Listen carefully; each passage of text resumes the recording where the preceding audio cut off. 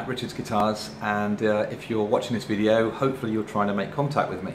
I answer all sale related inquiries, all advice inquiries, whether it be phone, in person, live chat, all of it I do myself.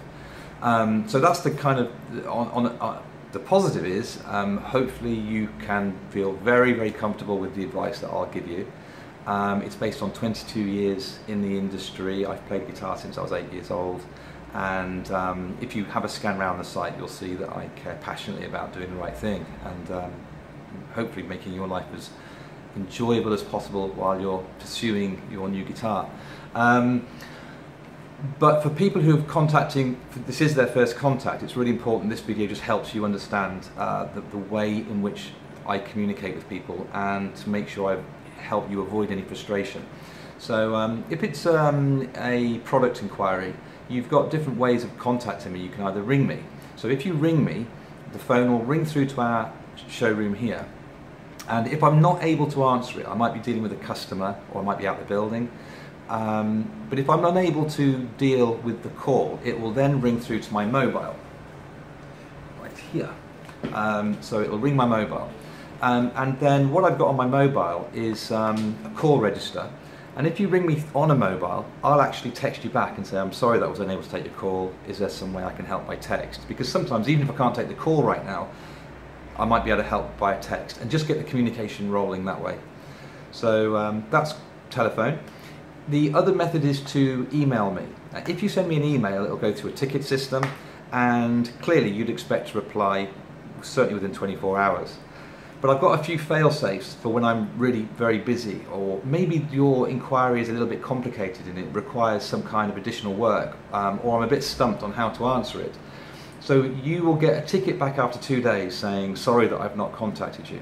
After 3 days, it will close the ticket. Now don't be afraid of that. That's a kind of a worst case scenario.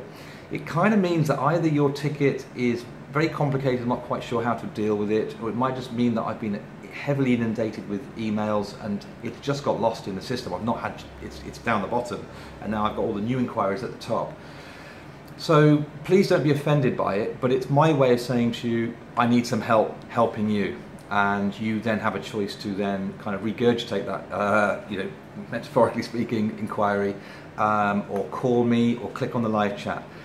And that leads me to my final thing, the live chat facility. It's a fantastic little system. I'm on it all hours, and it's a great way of me helping you and guide you through the website. Anything that you need, my live chat is there all hours. I always say if I'm in, it's on.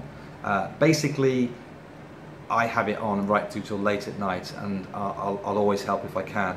So please do use the live chat. If you are unable to get hold of me on the live chat, it will create a ticket. And then you go to the ticket system sort of process where I will try and reply as soon as I can, but if after 3 days you hadn't had the reply, it will close the ticket. And some people don't like that, but I can understand why, because it's frustrating because you haven't got hold of me. But it's much better for me to say, look, I've had a problem, can't get hold, I'm not going to get this ticket done now. It's 3 days, I've got new tickets, new inquiries, it's got a bit lost, and I'm very sorry.